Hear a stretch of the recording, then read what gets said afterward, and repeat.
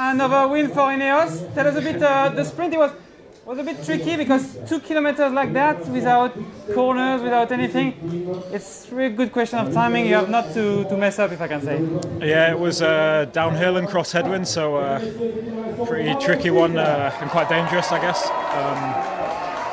And I was actually right at the front on the corner in fourth wheel or something, but I knew it wasn't on the right, wasn't the place to be, you know, because of the way the bunch works. And I backed off to 30th or something and came back on the left and found Magnus, and he did a really good job. You know, he maybe went a little bit early, but I tried to wait as long as possible and had to do quite a long sprint, but I held on. How would you describe yourself as a rider? You're a sprinter, you're a bit of puncher, you're a time trialist, yeah, a bit everything. Yeah, there's more riders than just me that are good at a few things, namely Pogacar, but you know, my team were amazing today. Like, we took it on and they really believed in me even after crashing yesterday, and I owe it all to them.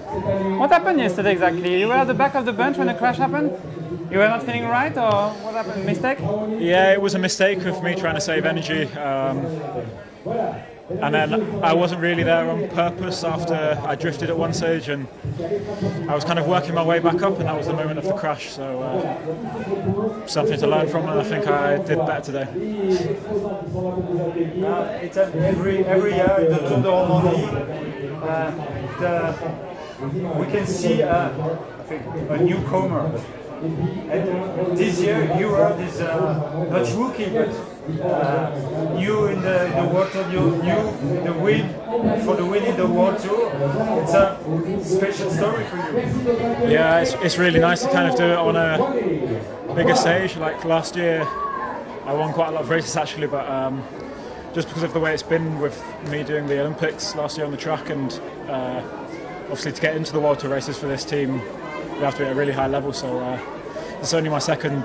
Paris was my first stage race in the World Tour, and this is my second, so I've not done so many days. Are you surprised to return on the Tour de Romandie? A little surprise is probably the wrong word. I'm very satisfied, but I think looking at the stages beforehand, when we decided we would kind of go for it, today was really good, and yesterday would have been really nice, hopefully as well, to at least try. And I knew there'd be some good opportunities. That means you are very confident. So.